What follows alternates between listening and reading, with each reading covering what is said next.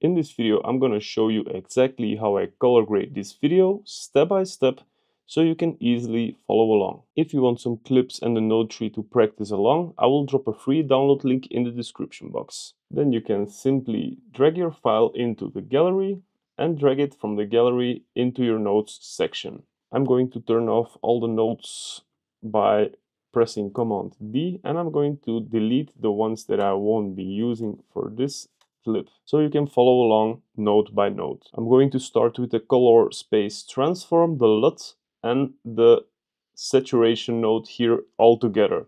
Don't worry, I'm not going to sell you a LUT, I'm just using one that is built in Davinci Resolve. So I'm going to reset the 3 nodes from scratch.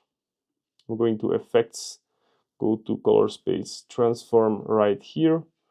For your input, you're going to use your own camera settings. For me, that was Sony S-Gamut 3 Cine, Sony S-Log 3, and I'm going to work in the Arri White Gamut 3 space in the Log C3. This is a color space that gives me a nice looking image at the end, and it works well with the codec looks built in Davinci Resolve. This is just a personal preference, as is color grading. I've actually learned this from Rajib from Melior Studios. Then I'm going to my LUT section, right click, LUT, Film Looks, and then I'm going to choose the D65 right here.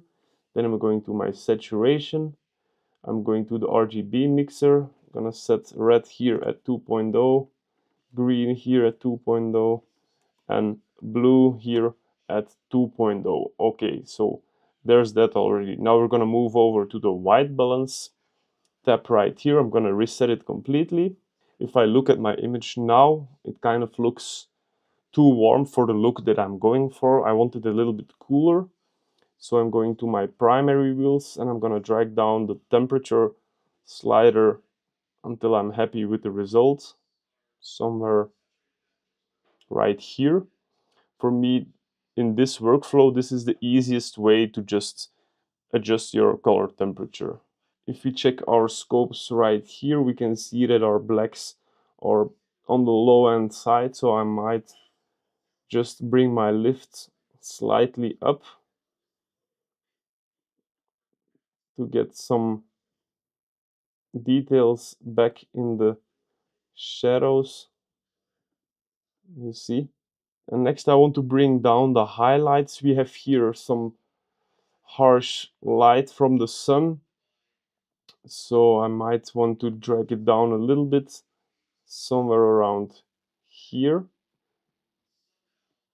That looks around good, but I might come back to my exposure node later after I've done the S-curve and the vignettes. You will see exactly why. Let's go over to the S-curve. I'm gonna reset the node and I'm going to my curve step. I'm gonna put a dot in the middle.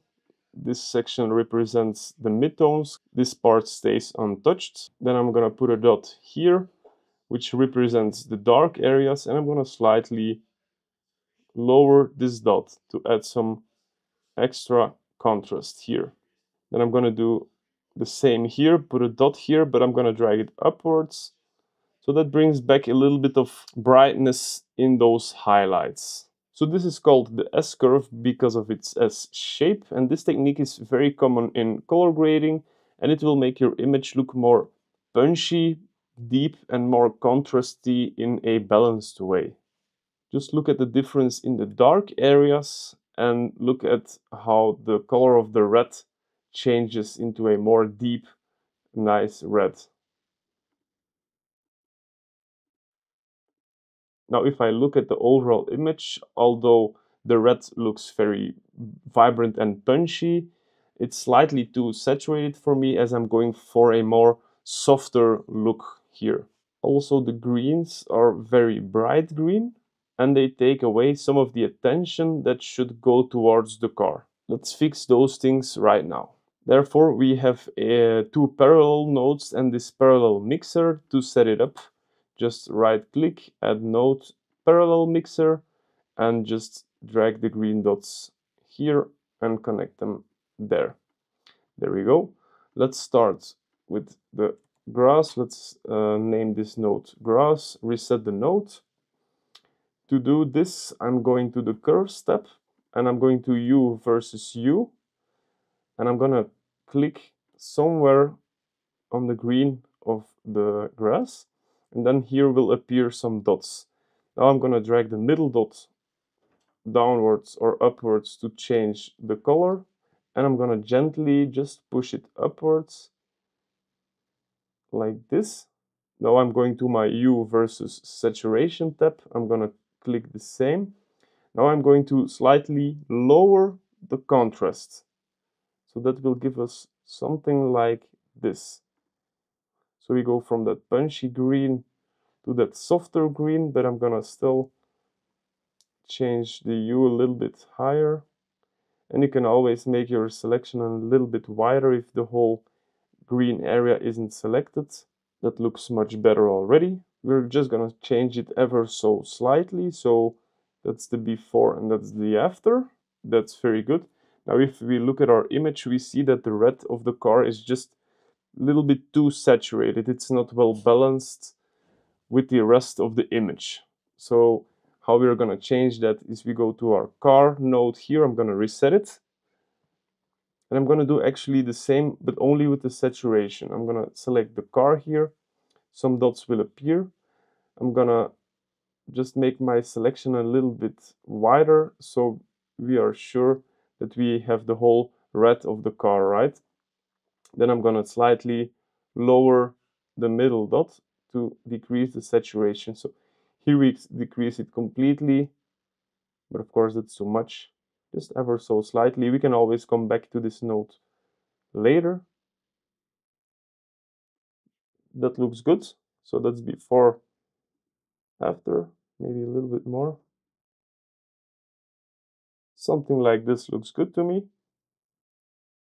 Then we're going to move over to the next node, which is a vignette. This actually draws even more attention to the car. You will see exactly why in just a moment. We're going to window.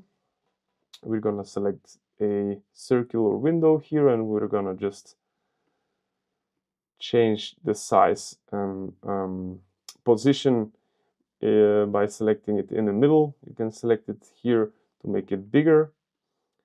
And then we're gonna also soften it with the pink dots.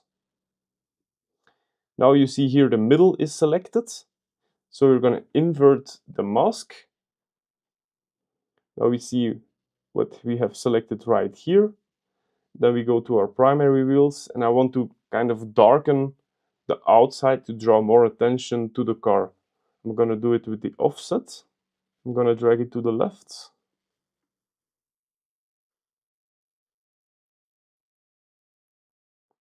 I like it pretty dark, I like it moody, so just do it to your own preference, play around with the sliders. Somewhere around here should be fine. That's before and after, right? It makes a huge difference. For me personally, I love vignettes. Now I'm going to the next node, which is something similar. It's called a gradient. So I'm gonna select the node, going to my Windows tab and select a gradient. I'm gonna flip it and soften it maybe by dragging the arrow up and down, or you can use here the sliders as well. Then we're going to do the same with the offset. And then you can see that we darken this part of the area. You can always come back and change it however you like. I'm gonna leave it somewhere around the 16-ish. That looks good. So before, after, before, after. That looks good. Now the next node, the blacks, is a pretty important one for me personally. We're going to make the blacks a little bit more black, because if we watch closely right now, they're kind of blue. We're gonna fix that. I'm gonna reset the nodes. For this, I'm going to the qualifier, 3D, and I'm gonna drag a line here over the blacks. And to see the selection, we can hit Shift H, and that looks about good. You can always play around here with the settings to clean up your selection. Then I'm going to the curve step. I'm going to saturation versus saturation. I'm gonna put a dot here, and I'm gonna lower this dot right here. And that's gonna desaturate the blacks. Now if you look closely to your wheel here, this is the before, which looks bluish, and this is an after. It's a subtle change, but all these subtle changes compound to your look that you want, right? Then the very last note is one that I always actually have on standard. I will just reset it. I'm gonna select it. Then we go here to the blur tab, and I'm gonna select my radius here to about 0.47, which will slightly sharpen your image. This is always a good idea when you post to social media. So this is the before and an after. It's just subtle, but again, many subtle changes compound to your creative look.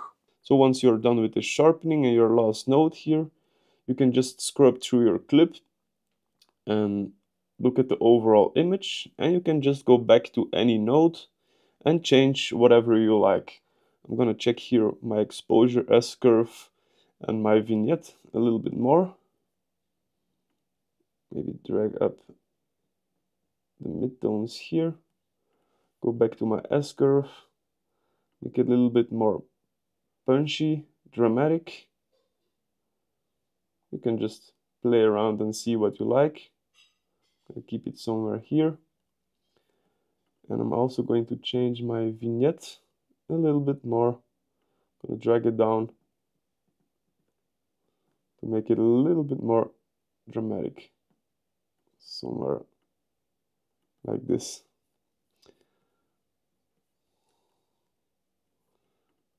Slightly lower the highlights.